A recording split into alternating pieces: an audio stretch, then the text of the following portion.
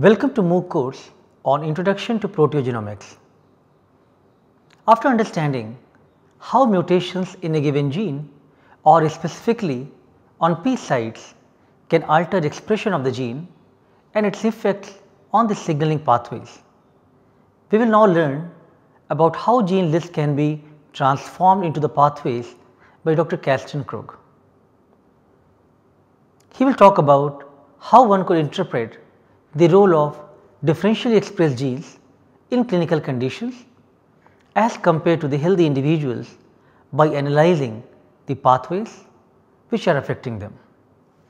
He will also talk about various pathway and databases which can be used to analyze pathways such as MSigDB, Wiki pathways, KEGG and others.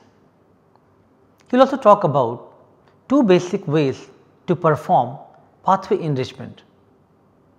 So, let us now welcome Dr. Carsten Krug to talk in more detail about how one can use various tools and transform the gene list to the pathways and make sense out of the data which one is obtained using various omic technologies.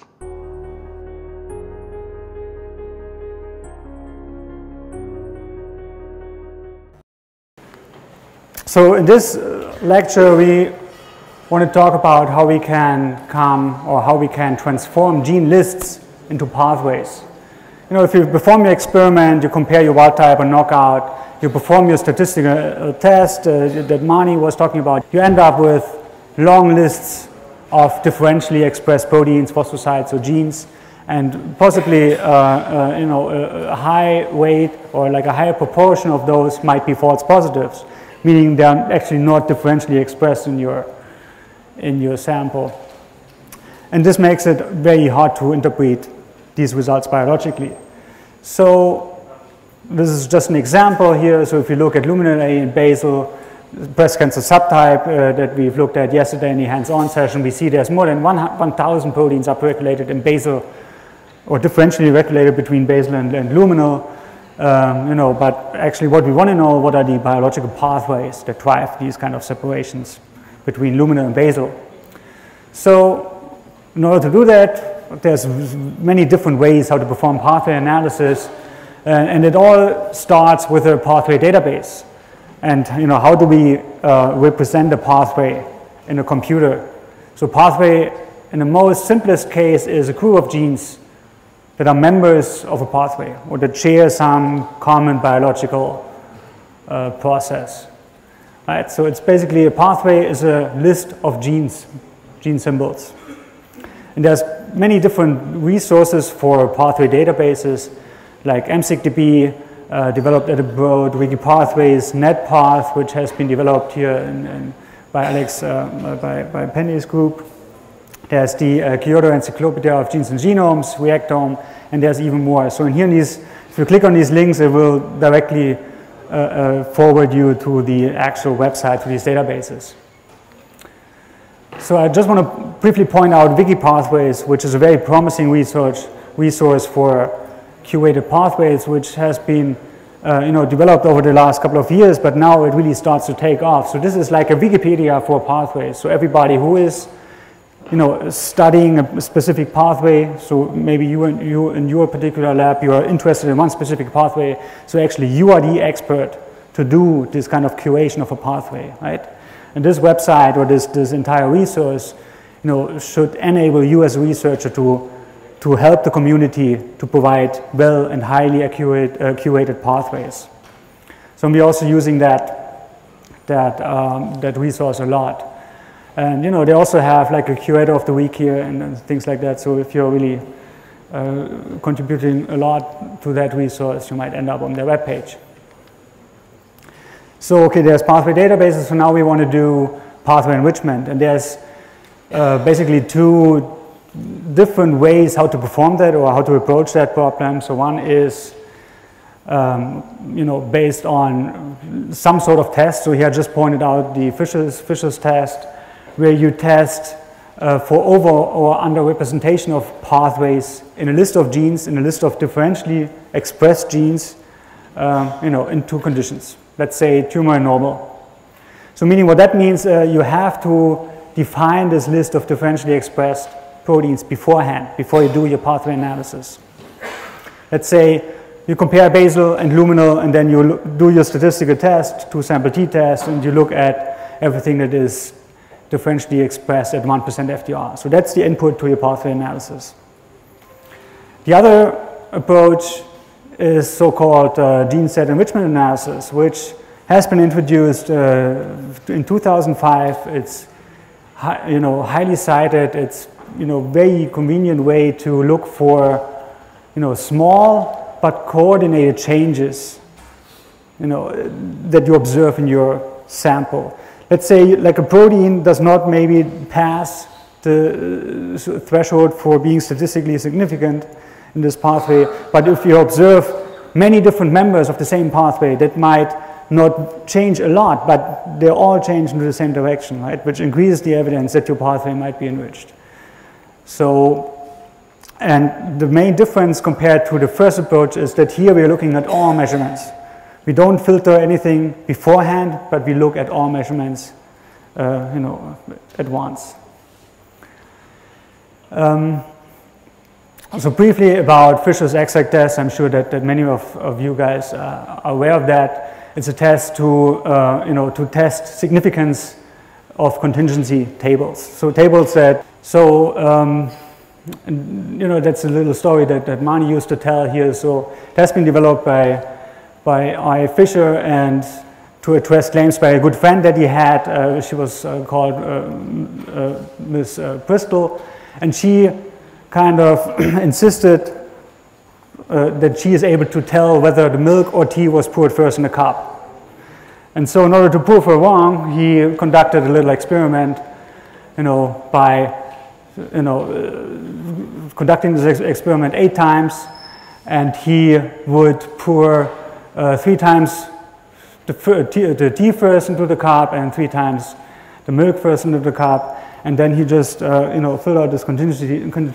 He counted the number of successes of the lady, and filled out this contingency table. And then you can basically calculate Fisher's exact p-value by just enumerating about overall possibilities and calculate the p-value. So in this case, he proved her wrong. And you can do the same with pathways. So let's say you want to compare your pathway and your differentially expressed list of genes. So here you have your gene list on the x-axis, and you ask the question whether the gene is in your list or not. And here on the y, you look for the pathway, so meaning if the gene is in your pathways or not. Right? And then you can fill out this matrix. You always compare against the background, so the total ends should sum up, for example, to all genes in your human genome, which in this case, depending on which database you are using, this number might be slightly different. In this case, we have roughly 19,000 genes. And here's a little example. So let's say this is my pathway. This isn't like an arbitrary theoretical example. This is does not have any biological meaning, but you have your pathway, and everything that is highlighted in bold here does overlap with your gene list. So meaning 6 of your gene list members on this pathway, and so on and so forth. And your background is, in this case, is a universe of 20 genes. Again, just as an example to how to fill up this contingency table. And then you can basically, again, using R, you can just calculate Fisher's p-value. In this case, it is not significant whatsoever. All right? So this is something you do for every pathway that you want to test. One very convenient tool to use, a very powerful tool, is called David, which has been published several years back, but is very powerful and very easy to use. So you can just, as I just described, you can just paste in your list of differential genes. You can tell the software whether this is my gene list of interest or whether this is my background list. Then you can perform these sort of tests that I just described, and you will get, for all and every pathway, you will get a p-value and enrichment scores and things like that. So it's very convenient to use because you just go into Excel, do your or go into the result of your statistical test in Excel, you filter your significant genes, and then you just paste them in here. So now we want to talk about gene set enrichment analysis, or GSEA. And this is also something we want to try during hands-on sessions, so I hope that we make that work. So as I already mentioned, here you take into account all genes, and you don't have to filter before you do the analysis. And so this is basically what I just said. So gene sets, so pathways are also called gene sets, or basically with the introduction of GSEA, the board also came up with a collection of gene sets, which again is just a collection of genes which might refer to a pathway, or that share a biological process, and so on and so forth. But in general, a gene set is nothing else than a pathway. And there's a large collection of those you can find in the molecular signatures database, or MSigDB. So if you go to this website, you'll find this kind of overview. So these are different categories of gene sets which you can find in MSigDB. And here I just highlighted, I guess, which are the most commonly used gene sets in MSigDB. So one is the so-called hallmark gene set data set, or gene set, which is a very small database. These are just 50 signatures or 50 pathways, but they are highly curated and represent very important and common cancer hallmark pathways. And the other one is the so-called C2CP. CP stands for canonical pathways. So that's a collection of gene sets that have been derived from other pathway databases like CAC or Reactome, and so on and so forth. Canonical means these are so what we believe is the actual pathway. And there's others that might or might not be of interest. For example, if you are used to gene ontology terms, you can also look into the category C5, and so on and so forth. So the general principle of GSEA is shown on this slide here. This is actually figure 1, I believe, from the original publication back in 2005. So you start with a data matrix. So we've seen this kind of data format a couple of times in our workshop. So you measure features, in this case it's genes in your rows, and you measure these features across a set of samples. And you always want to compare at least two phenotypes, two conditions, right? In this case it's condition A, or phenotype A and phenotype B. Let's say one is tumor, one is normal. So, and you somehow rank these gene lists, and you would rank it in a way that you would rank differentially genes accordingly. For example, you do your two-sample t-test, and then you rank it according to your p-value.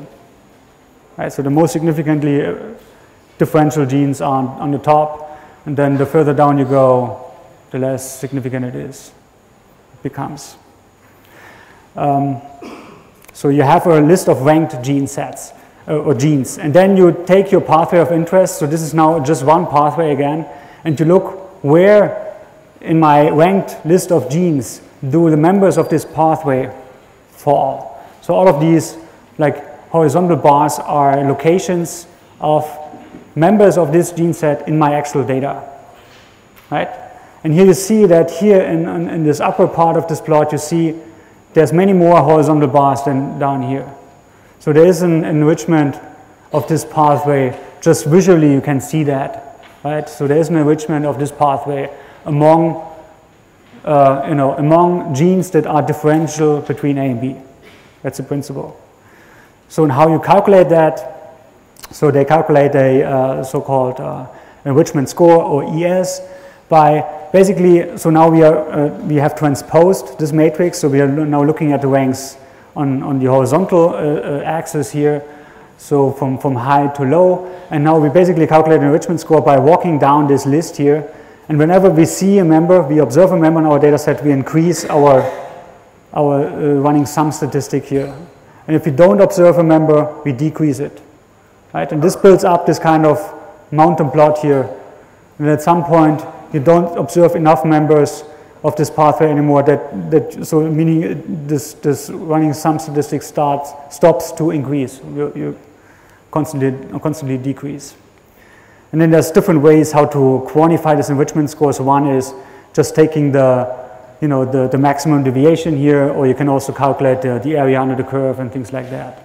So there's different nuances to that type of analysis, but that's the general principle. So just to mention, so this is one enrichment score. In order to calculate the p-value for that enrichment score, you would repeat this analysis 1,000 times. You would do 1,000 permutations, and you would permute your class labels. You would shuffle your class labels just to get a background distribution, and you would repeat this analysis. You get a distribution, and then from that distribution you can calculate an empirical p-value for your observed enrichment score. All right?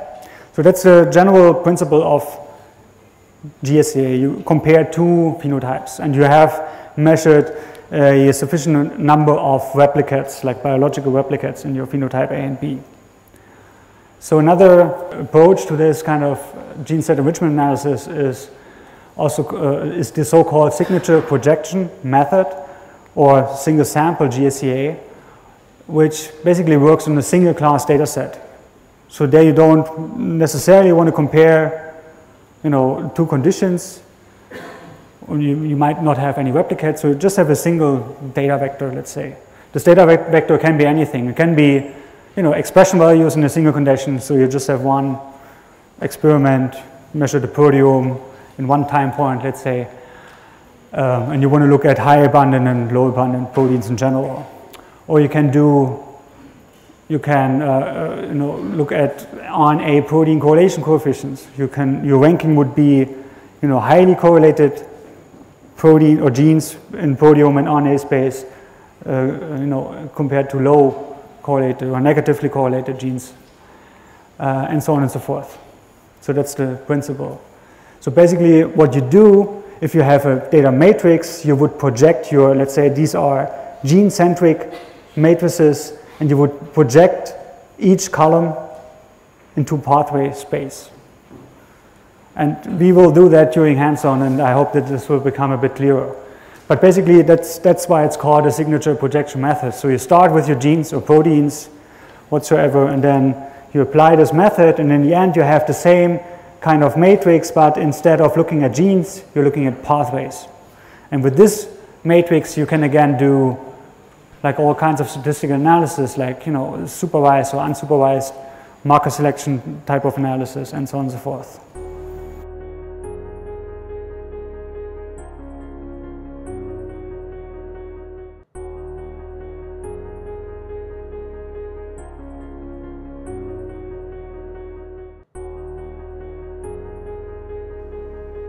I hope you have learned how the pathways provide information for the combination of correlated genes, making a network to make a system functional. You also learned that wiki pathways is like Wikipedia for pathways. We also learned about hypergeometrical test, which is based on Fisher's exact test, where one can compare clinical conditions with healthy individuals and make a pathway based on differentially expressed genes. Other pathway enrichment approaches like gene set enrichment analysis or GSEA, it includes all the proteins in the study without filtration and mapping a pathway. The next lecture is going to be the continuation of the pathway enrichment by Dr. Crook. Thank you.